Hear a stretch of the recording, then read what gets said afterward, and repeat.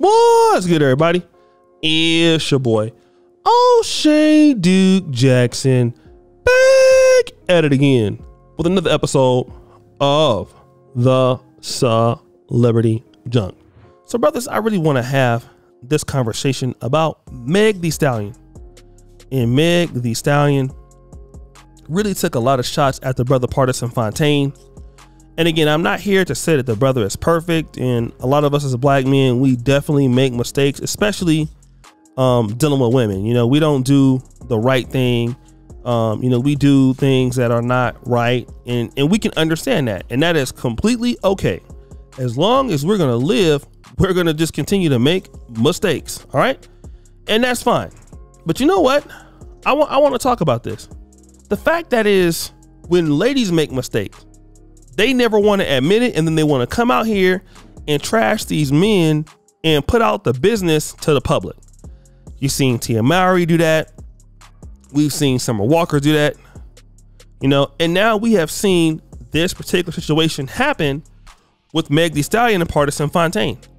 She came out, said she caught the guy cheating. She walked in on him getting his you-know-what sucked and all of this and all of that, and you know, it's just really crazy, right? So the guy had to basically respond and clap back at her in his own song, in which he talked about all the thoughting it up that she was doing. But let me just say this, right? Basically, you know, he did admit it was some things wrong that he did in the relationship. All right, let me play what he had to say, taking accountability of what happened recently, and then I'm gonna come back. It's never something I want to speak on, never something I want to elaborate on. You never once seen me speak on my personal life, whether I be happy, sad, and different, you know what I'm saying? Just little tidbits, so these are always uncomfortable for me.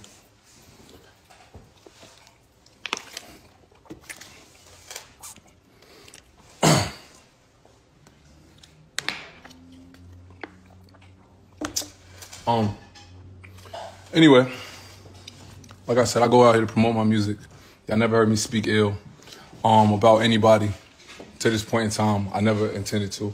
I never did so. But if you watch my interviews in their entirety, I always speak about exactly what happens, exactly how I feel, without even giving too much, because I don't like to dive into too much. But I have no problem taking accountability. Yeah, that's what it is. Yeah. Let's talk about what the definition is. Yeah, I did that. Yeah, find me an interview where I say no. Not once. But I just don't appreciate people throwing rocks and hiding their hand. I was chilling. I was cooling. Nobody asked me nothing. You know, nobody asked nobody nothing, in fact.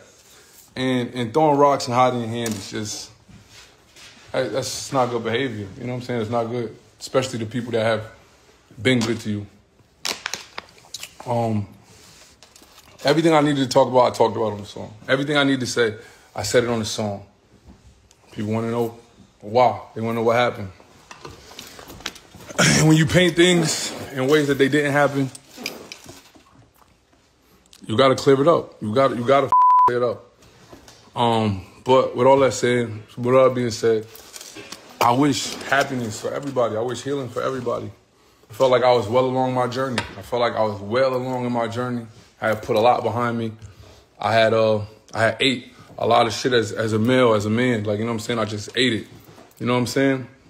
I felt like this was like not one of those times I was gonna let it slide, let somebody speak on me and let my story be told by somebody else. This wasn't one of those times I was gonna let it slide. Like, it's never something I want to speak on.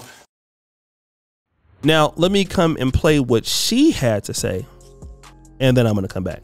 It's bothering people so bad. Like, I don't know what that means. And I don't want to keep this long because I know people are going to chop this up the way they want to chop it up and twist my words and make me something else. But I just feel like I'm Megan Thee Stallion, and I just want to be Megan Thee Stallion. I just want to drop my music. I just want to talk to the hotties. I just want to shake my ass. I want to have as much fun with this shit as I used to. But it seems like every time I take a step forward to heal and do something different, be like, no, come back. Get your ass back to this negativity. Come back this way. You're not supposed to be smiling right now. You're not supposed to still be getting deals. You're not supposed to be in movies. You're not supposed to be recording albums. You're supposed to be sad where you was with me 2-3 years ago. When I got in a relationship, all that shit was deleted. I was sat the f*** down. I was sat. I was seated. I was very much happy where I was at. If this man is saying, I didn't cheat on her, I didn't do that. Well, why the f*** responding to me? Do you know how many I'll claim I done fuck? Why are you answering? Why are you trying to make that shoe fit? Was it you getting your dick in the same spot I was sleeping? If you say it wasn't you, why the hell is you dissing me? Like, what the going on? Why are you talking to me? If you said I wasn't talking to you, I wasn't talking to you. Like, you just wanted to find a reason to bash me. It seems very strategic. Like, it feels like. So guys, you've heard what happened on both ends. Let me just say this. Firstly, I like what he had to say, taking accountability for what's happening. And of course, you know, that stuff she was talking about, she's trying to heal, she's trying to do this, she's trying to do that. I mean, basically, they're always talking about healing or doing something that don't make any sense, right? We understand that certain ladies is unaccountable, always talking about healing. Everything is healing. But at the same time, what about what you was doing? The man said that, look, you know, he was texting girls on the phone and he was doing whatever he was doing. He admitted that, but it was never his intention to come out to the public, especially when that man was good to you. That man wasn't perfect. We know that, but to come out there and then put your grievances out there, like your stuff don't stink, like you wasn't doing nothing, like he wasn't putting up with you. You know what I mean? And just come out there and turn on the man. And again, he was like, look, I wasn't even going to say anything about it, but you know, I just get tired of being a bully. And I'm going to tell you, like, this is what's happened to a lot of black men in the media. A lot of black men get with some of these ladies out here. We're not saying that these brothers are perfect.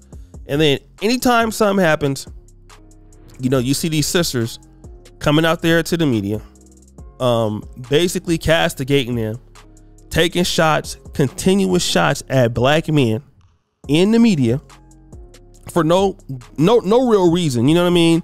You've ended it on good terms. Now here you are being immature and petty. The man ain't saying nothing about you. The man ain't talking about you in any level way. Then when he come out and he say something that he got on you, now all of a sudden, you know, he's wrong, he's mad. That's petty. Like, that's not ladylike. Again, you know what I mean? Like, if y'all ended it privately, the man's not dissing you, he's not saying anything about you, why do you feel the need that you need to come out there and diss a person, especially when the guy found out? Because he's saying, listen, you lied to him about certain things, you was messing with dudes, you was sleeping with dudes, you was doing all of that, and the brother never said nothing. The brother never said nothing.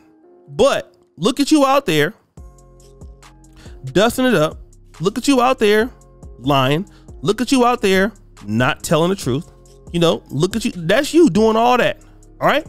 Now the brother's gonna stand up for himself, which is sad that a lot of black men got to come out there, and you know, it don't even be your intention to be disrespecting somebody, your ex. You know, a lot of brothers is mature too. You know, not every black man is out here cursing a woman out and saying this and that about her. No. But when you're not giving no level of respect to somebody, and you know, like I said, they gotta feel like they gotta defend themselves because you was lying too. And again, he owned up to him, what he did. Where's your level of accountability? And again, everything, listen to Meg Thee Stallion, it's always somebody else's fault. It's always somebody against her, her friends against her, her family against her.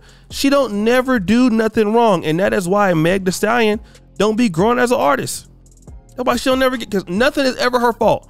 It's always the label fault. It's Partisan Fontaine's fault. It's her best friend's fault. She don't never do anything. Meg Thee Stallion damn near like Jesus Christ.